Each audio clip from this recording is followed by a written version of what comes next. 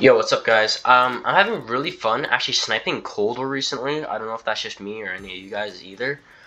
But this is my best Pelington build that I've found that is actually a little bit better than the Tundra in some ways. I do use Gunfighter just so I can get the extra 2 perks, extra 2 thingies, like the magazine and the body. Okay, so first, for the muzzle, I use the Stabilizer 308. It's just better than all the other ones, because all the other ones either give your ADS is worse, or your bullet velocity. This is kind of a hit marking sniper, and if you aim for the stomach. So you're going to need the bullet velocity, and obviously, you're going to need the ADS, because, I mean, you could use the flash hider. These are the only two. But idle sway control makes it more accurate, so as soon as you aim in, you don't sway all over the place. And I believe when you hold down, like when you hold your breath to snipe, and then you know how it goes like flying all over the place, I feel like that also helps with that also at the same time. And for the barrel, 26.5-inch Tiger Team, obviously. I know in True Game Data it says that this gives you 50% bullet velocity, and this gives you 75, and that's it. But, I mean, this is just ammo, right? This only gets rid of, like, ammo, starting ammo, and the max ammo you're able to hold. Which, I mean, sucks, but you get damage, like, just straight up damage all throughout the whole body. Fire rate, which is great. Reload quickness, and bullet velocity. Everything else... If you don't have the Tiger Team, you should either use the combat or the reinforced if you don't have the Tiger Team. For the body, I use the Tiger Team Spotlight. I don't like using the SOF target designator because to reveal, the reveal distance means that it puts a little red dot above their head whenever you're looking at them. Your crosshair goes over them. But for this one, you have to ADS for it to work. So you have to aim down your sniper, and then you're able to see the red dot, which is kind of like defeats the point, right?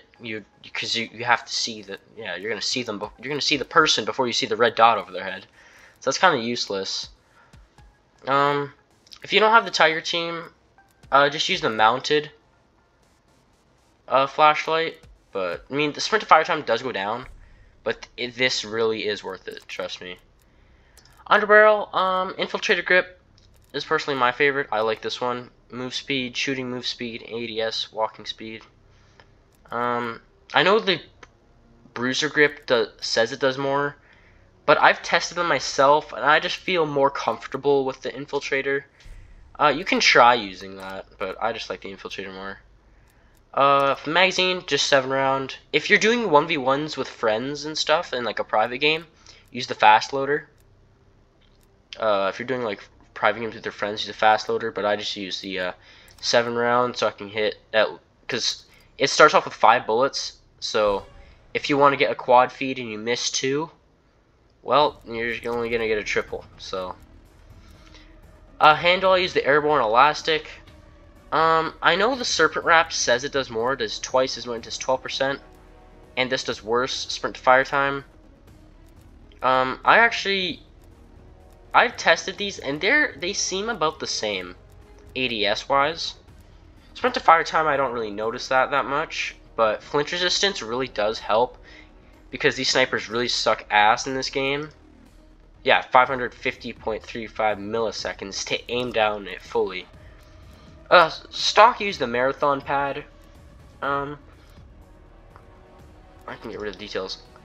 Hipfire accuracy, if you're going for no scopes, you can just use the CQB, because that says the same thing, just a lot less sprint to fire time. So that makes up for this. Where is it?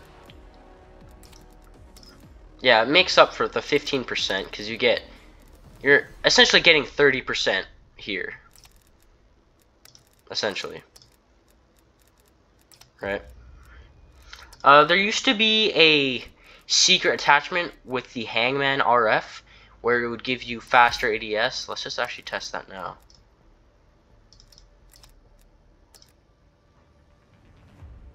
No, it's the exact same. Okay. Because this actually this optic used to lower your FPS. Not your FPS, your ADS, but it doesn't anymore. So anyway, that's my Pelington build.